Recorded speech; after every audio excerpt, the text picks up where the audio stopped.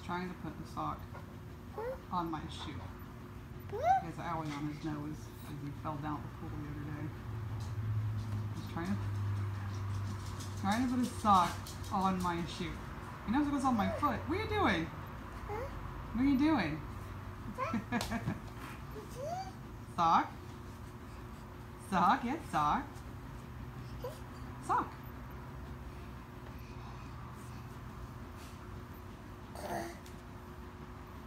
Oh, interesting. I got a friend request from my nephew. Not Matthew, my other nephew. That was weird. Charlie Ferris. Didn't even remember who he was. I call him CJ, but Ever Jackson, hush. Get out of the. Okay, I gotta get him out. Hello, it's me. No, I'm just kidding. I know I say that all the time. It's me, and then I always say the same thing. Who else would it be? Anyway, I'm just gonna keep saying it's me. Obviously, it's me. Anyway, so it's my let's see, it is 9/20, and it is May 2nd. Yes, May 2nd. I had a pretty good day. I mean, I went running. I didn't go running. What am I saying? I went to work, and then I went to pick my kids up at my mom's. My sister was there picking her kid up too. My little nephew Matthew, she's picking him up. So I hung out with her for a little while, had some coffee and some tea, and just hung out, chatted for a little while. And I had to come home, and Dave made bomb and crock pot chicken. It was delicious. Crock pot barbecue chicken, yum, delicious. Love it. Pardon me, love it. So good.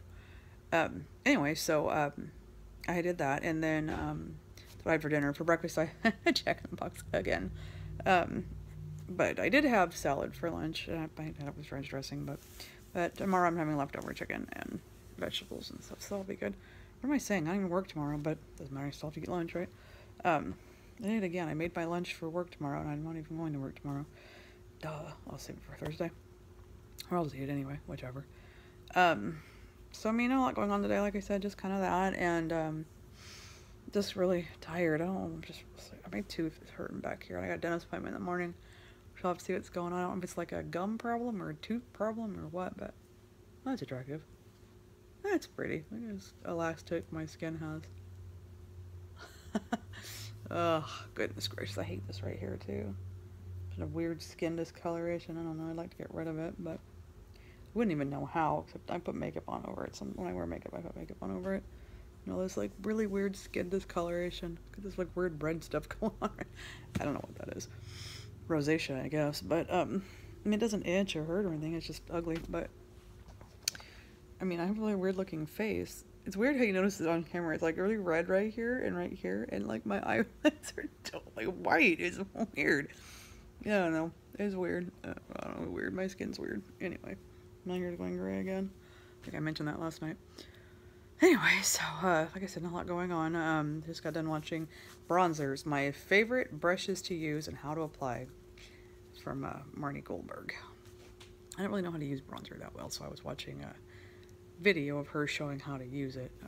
She's white like me, pale like me, so she was showing how to make your face look a little bit darker. Not darker, but like warmer, so it's not so blaringly white. But I noticed she didn't use blush when she used the bronzer, which I thought was kind of odd, but I don't know. I don't really know that much about putting makeup on, which is why I watch these videos. Oh, sorry, excuse me. Anyway, I'm gonna have a piece of string cheese in a minute and some iced tea, and I am off tomorrow, so I'm not in a huge hurry to go to bed tonight. I do have, like I said, dentist appointment in the morning. Lacey and I have a dentist appointment in the mornings, and then she has a minimum day at school, so I'm just gonna keep her out of school. There's not much point in going. I think I said this yesterday too. I can repeat myself constantly, but anyway. Working on the laundry there. Got some of it put away. It's not as bad as it was. Got most of my clothes now to be put away, and the girls hang up clothes. They put their fold up clothes away already. So anyway, oh, fascinating. My nephew Everett, the one that my husband and I have temporary custody of because his mother is an idiot and an abuser and everything else, is pregnant. Really? Really? Pregnant. Why? What? Ugh, I don't understand. See, I knew I had something I wanted to rant about, and that's it. Why is she pregnant? She can't take care of a cat. Clearly she can't take care of her son because he lives with me. I take care of him. I take care of him. Me and my husband and my kids, who actually do help me a lot with him, We take care of him. My family takes care of him. My mom takes care of him. My sister has taken care of him. My family treats him more like family than his other family does. People who aren't even related to him, like my parents, treat him like a grandchild. And what? And she's having another child that they're not going to care about, that they're not going to pay any attention to? How does that work? I don't understand. Is the state going to take the baby from her? I don't know, because the father has rights, because it's a different father. He has rights, and he has other kids. So, I'm just really worried that they're going to try to pull off this "we have a happy home" business. You know, oh, look, we're having another baby, and he's going to marry me, and he's 42. She says he's 24, but he's not. He's not. He's in his 40s at least. He looks like it. I'd want to see proof that he was in his 20s, like real valid proof, not some fake driver's license.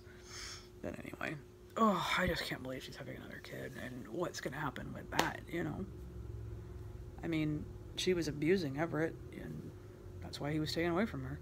She doesn't have a good living situation, which is why I don't think she'll get him back, but you never know with the state and the courts and all of that, so I don't know.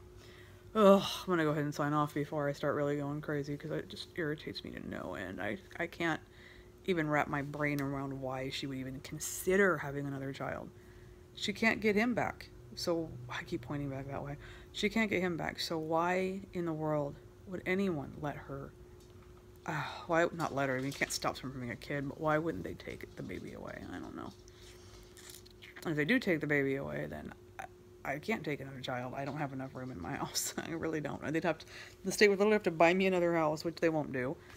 You know, I can't take care of 4 kids by myself, and they would have to start working nights. I mean, day shift or something. I don't know.